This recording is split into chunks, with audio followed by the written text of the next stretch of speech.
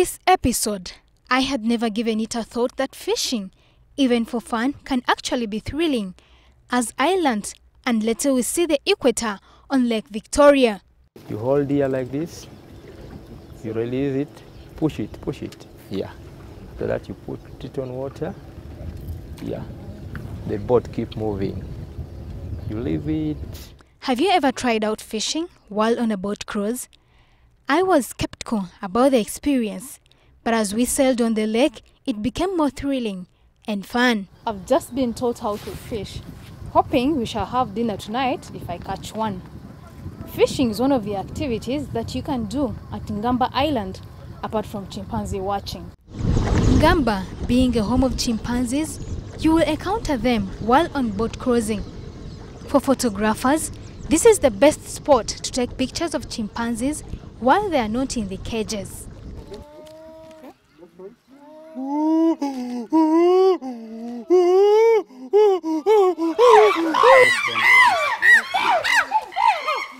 This is one of the great experiences that we really give to the tourists because we have the main viewing platform where visitors can view the chimps, but there's a fence in between.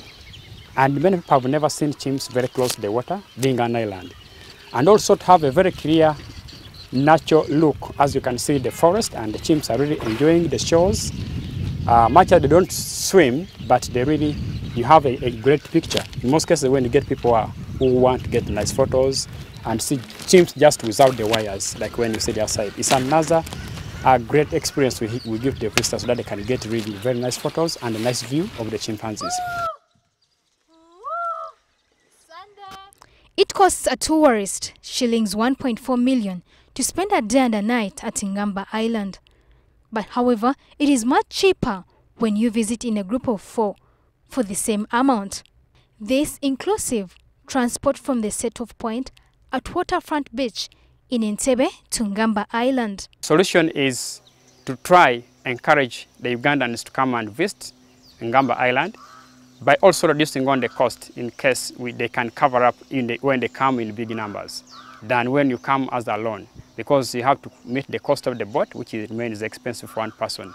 So those are the options that we can give. If you are this number, you pay this less so that you can catch up and come and have that nice experience. For tourists who prefer cottage accommodation for relaxing, taking holiday, name it, just try Ngamba Island.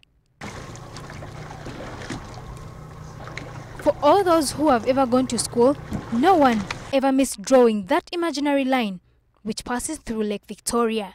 The most interesting fact on the equator as you're coming from the south, where Ngamba Island is located, the water at this point rotates anti-clockwise. And in the north, where we are heading, the water rotates clockwise.